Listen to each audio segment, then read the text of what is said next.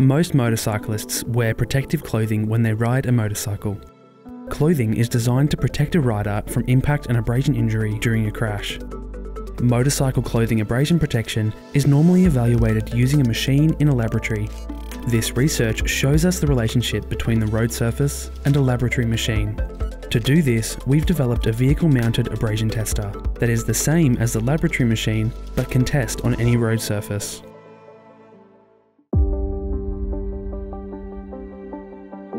We're out here today doing on-road abrasion testing. This is a very important link that helps us to understand how actual road surfaces behave compared to the laboratory test machine. What we have here is a machine very similar to the laboratory test machine, but it enables us to drop the sample onto the road surface rather than onto a sandpaper belt in the laboratory. Roads are very different depending on whether you're in a rural environment or an urban environment. Out here, predominantly you're going to find chip seal or spray seal surfaces. And these tend to be far more aggressive on clothing than what asphalt in an urban environment will be. So what I'm doing here is connecting up the copper stop wire that stops the test at the end of the abrasion. It sits in between the clothing layer and the skin layer on the test rig. And when the clothing wears through, the wire is snagged by the road surface and breaks, stopping the test. So the next part is to take our test sample. We have a piece of denim, we have a piece of Kevlar, and we have a piece of comfort mesh. And these are put onto the test head, and our test head simulates an elbow or a shoulder.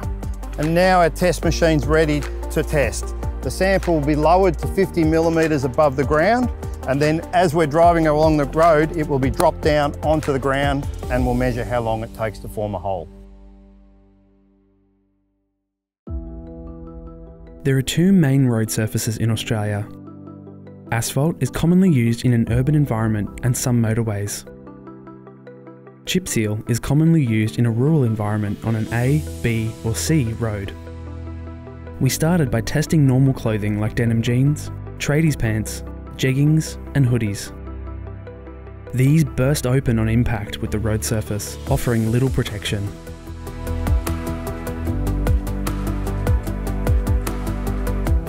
Next, we tested a number of motorcycle clothing protective materials. The 600 denier polyester and 500 denier nylon performed similarly to each other. The laboratory machine was similar to chip seal for both samples. The heavier nylon fabric had better abrasion times. 1.4mm thick leather performed better than protective textiles on chip seal. Leather also had similar abrasion times on the laboratory machine. The leather performed well on most surfaces. Leather typically has 3 to 7 seconds of abrasion resistance, but riders should avoid thin, supple leathers and suedes, as these offer less protection. Protective denim garments hold a dominant position in the market. In this work, a pair of 2-layer Kevlar jeans were used. Slide times for the protective denim were much longer than the protective textiles. This protective denim performed well, but remember, not all protective denims are equal. Single-layer protective denims perform more like protective textiles. Multi-layer protective denims typically perform better than single-layer garments. So to wrap up the testing on chip seal, we can look at the 4 normal clothing samples along the front. The leggings, the hoodie and the tradie pants just burst open on impact. Where if we look at the traditional denim, it lasted a little bit longer, but still got a very large hole in it quite quickly.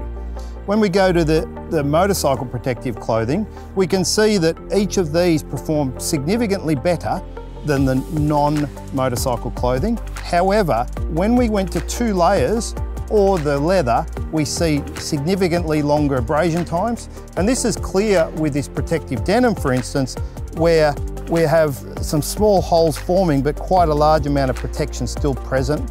And similar with the leather, where you can see, whilst it's made a hole, there's still quite a significant amount of material between you and the road.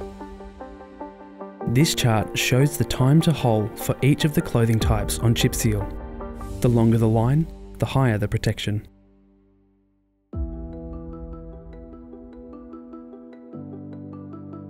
Testing today is on asphalt. Asphalt is a smoother surface when compared with chip seal and is predominantly found in an urban environment in cities, towns and on freeways. Whilst the normal clothing lasts longer on asphalt, most hold quickly or burst open on impact with the road surface. The abrasion times for protective textiles on asphalt were longer than that for chip seal.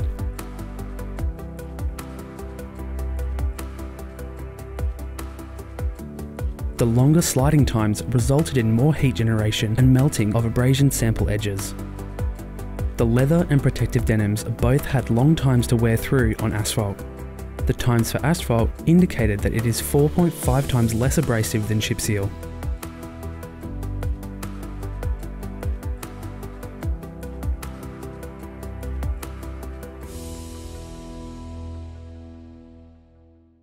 Today we were testing on an asphalt surface and each of the test samples have abrasion similar to what you would find on asphalt.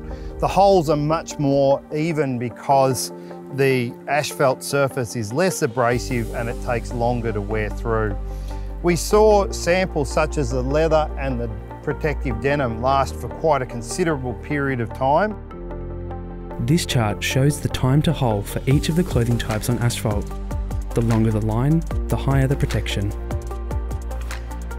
This research was done to understand how well motorcycle clothing might perform when it hits the road in a crash. Asphalt was found to be 4.5 times less abrasive than chip seal. The laboratory machine was found to perform in a similar manner to chip seal. Protective textiles performed poorly on both surfaces. The findings recommended that impact protectors be worn in shoulders, elbows, hips, knees and backs to improve abrasion protection, especially in protective textile garments. The results show that it is better to wear clothing with high abrasion resistance, like leather and protective denim, when riding in a rural environment. Results from the study have been used in design of the MotorCat program. Wear all the gear, all the time.